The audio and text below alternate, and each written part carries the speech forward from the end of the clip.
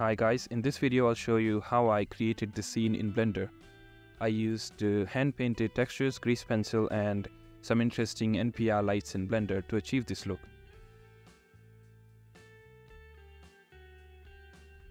Even though this is a really simple setup, but I think this is really powerful when it comes to creating these painterly-like environments. To be honest, the result really surprised me even, because when I was done with painting the environment, I thought that this is it, this is going to be the video. But then I played around with the lights and different settings in Blender to push the result even more, and the result really surprised me with what the lights in Blender can actually do. It really can transform your outcome and can push it even more.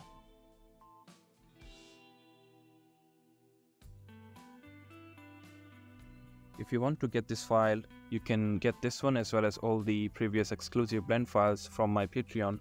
The link will be in description. So first I will be showing you my painting process, and then I'll show you how I set up the lights in Blender and how I use different settings in Blender to achieve this look.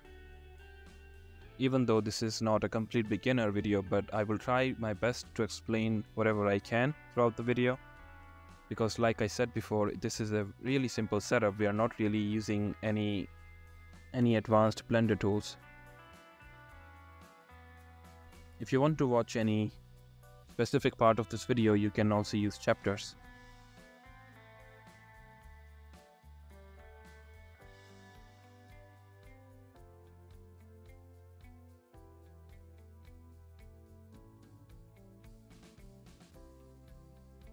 So now let's get started to this video.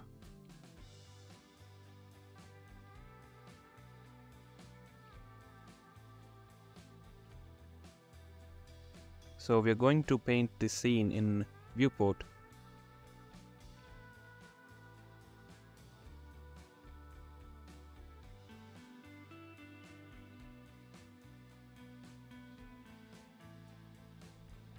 So make sure you have all these settings turned on. Color set to texture, background viewport and cavities turned on. I will turn on the screencast keys add-on so that it's easier to follow along.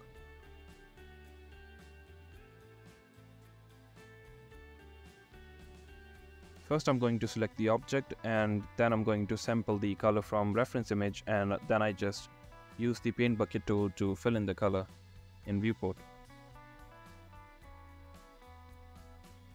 I'm going to do the same with this orange fridge. Sample the color, I just drop it in the viewport to paint the fridge. Similarly, I'm going to repeat the same process with the other objects. Now when we have to paint the specific part of any model, then first we select these faces.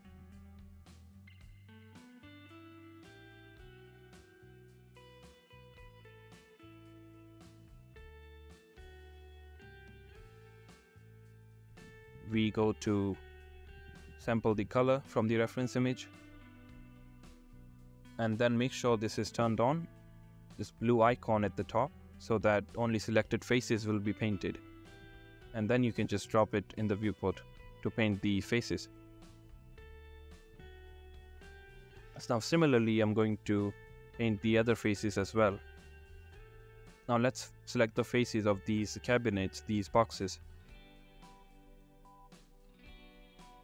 First we select these faces. In edit mode, make sure you don't leave any face behind, you select all of them.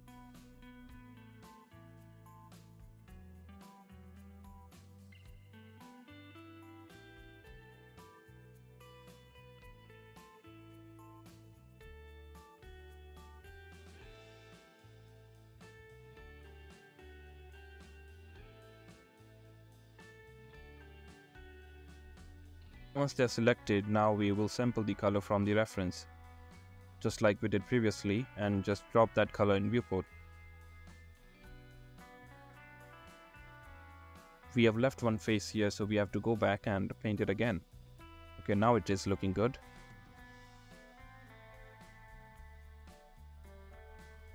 Now let us do the same for these lower faces. We will need a darker shade of blue for these faces because because it will not catch the direct light from the window. So we will be using a darker version of blue here. So what we are doing here is we are trying to paint this scene in edit mode, because it is much more easier to paint the selected faces, because once we are done painting this scene in edit mode, we can then go and use the paintbrush to render this whole scene even more. But that does not mean we just randomly use color for all the faces. We have to make sure that the faces which are more exposed to the light source have been assigned with more brighter color, and the one who are more exposed to the shadow should be more darker. Like the bottom of the objects will not catch much more light, so they should be more darker color, and the top faces of the objects will be exposed to more light, so we have to make sure that those faces are more bright. We also have this reference image, so we can also get some help from it to decide which color we want to use. After sampling the color from the reference image, I often increase the saturation just a little bit to make the color pop, to make the whole scene more cartoony. So like I said before, some of these corner inside faces will not be able to catch the direct light which is coming from the window. So we have to make it a little more darker than the base color. And then we have the faces which are exposed to the direct light, so we'll make them a little bright. As you see here, I'm trying my best to not use a paintbrush and just try to get this painting done as much as I can in just edit mode.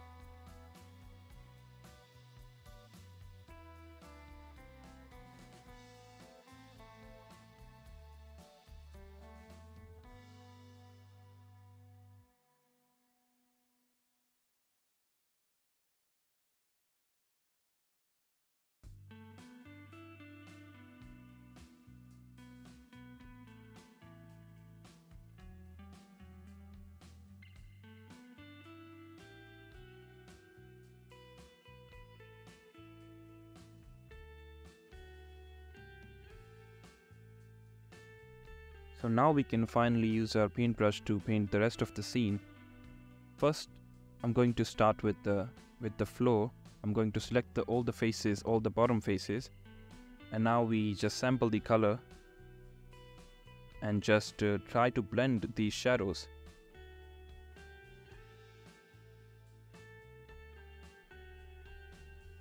Start with the darker gray, the darker shade of this brown color, and just try to blend it with the lighter shade.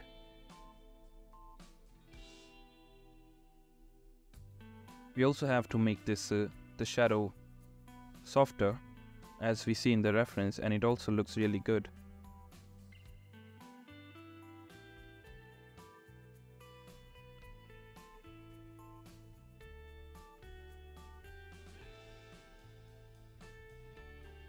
We also have to paint the bottom of fridge, which will not catch any light, so we have to make it a lot more darker. We can even use black color for this.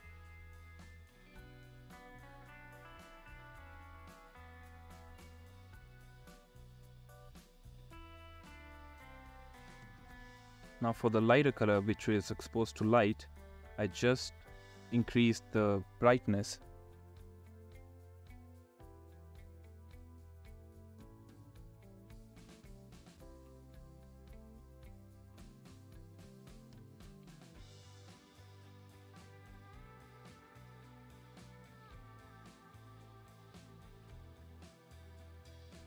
Now we add even more brighter shade of this, the light color.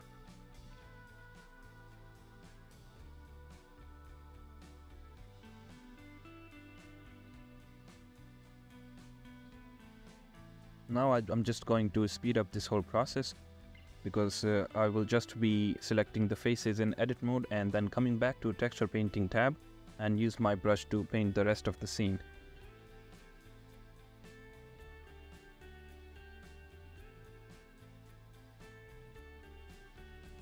For this part, we can take the help of the reference image and try to keep the scene look as good as we can.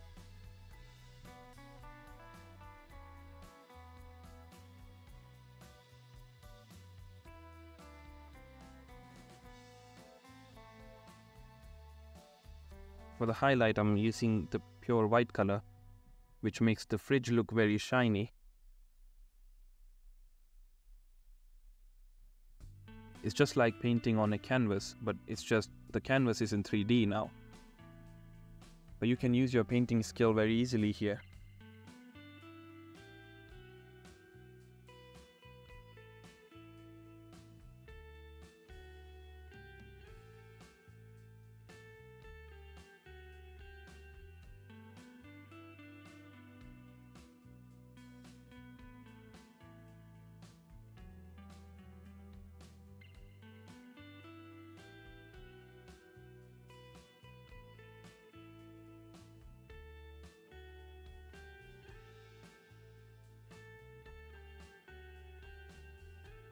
You can push the colors, you can increase the saturation, or you can even stylize the shadows and the light areas. Make sure you use the darker gray for the corners, because they won't be catching light. It doesn't have to be perfect. Definitely there will be some areas that we will miss out on, but that is okay. As long as we get most of the part of this scene, that's good enough.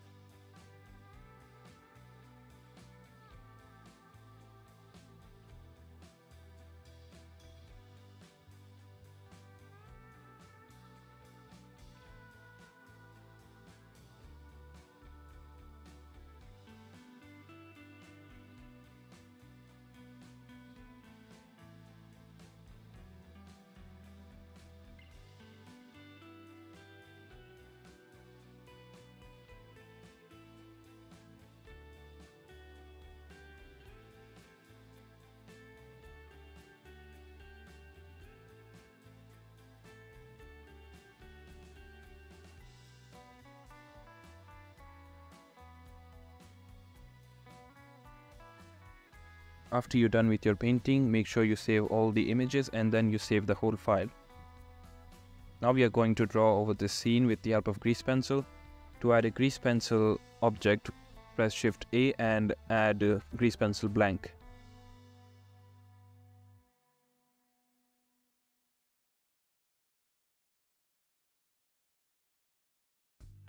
I'm going to use the offset value of 0.005 because that always works just fine for me.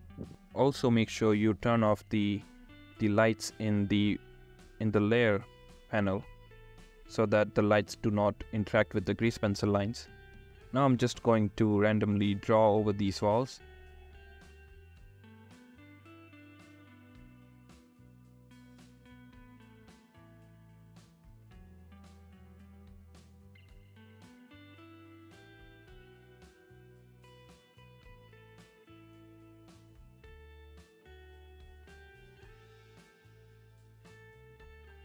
I'm going to draw just something cartoony to make this scene look more NPR.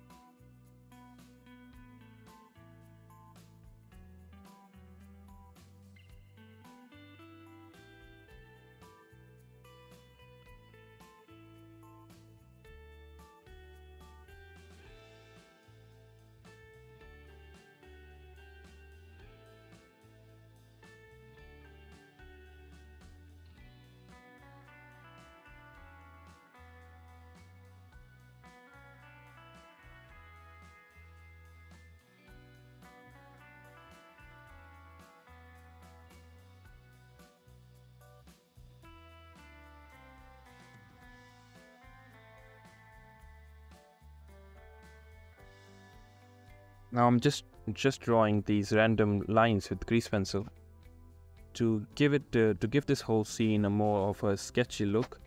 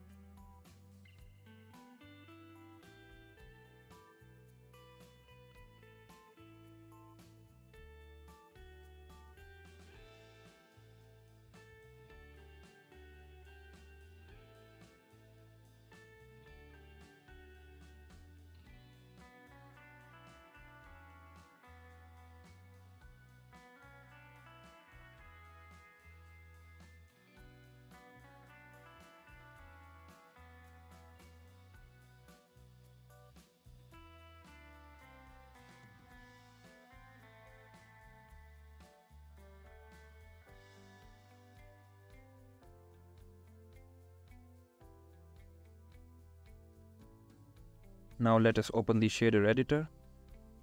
Now connect these image textures to the principal BSDF so that we can see the image textures in render view as well. Now I'm going to import the different kind of world setting from my previous project files. This world setting will make sure that the colors of the world setting do not affect the colors, the image textures of our main scene, so that we have a separate control over the colors of main scene as well as the world setting. I have already showed this world setup in my previous videos. If you want to see, you can check out my other videos. Now let us add a sunlight and place it right at the window so that light rays come directly into the room through the window.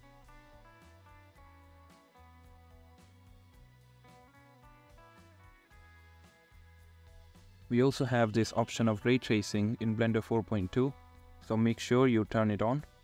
And in color management, make sure you select the standard mode, which makes the colors pop a little more for the NPR projects. Now when you change the light color, you can see the light color changes affects the image textures here. Now let me show you this interesting effect with the grease pencil that we can do for this scene. First we are going to change the color of the grease pencil lines in the material properties. Now we are going to add this glow effect to make these grease pencil lines glow. This makes this whole scene looks even more magical now.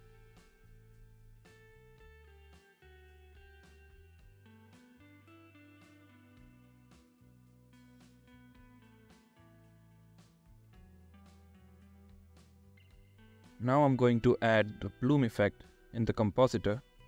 In previous Blender versions we had this effect in the render properties, but now we have to use it in the compositor.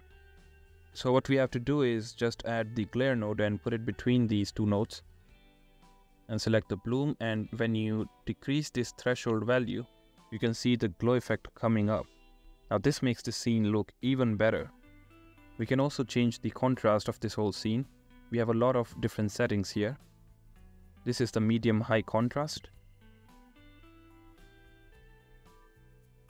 And the light is also real time, so you can move it around and play with this whole thing. The bloom effect really makes the scene a lot more magical than it already was. We can change the color of the lights and create different kind of mood with our scene.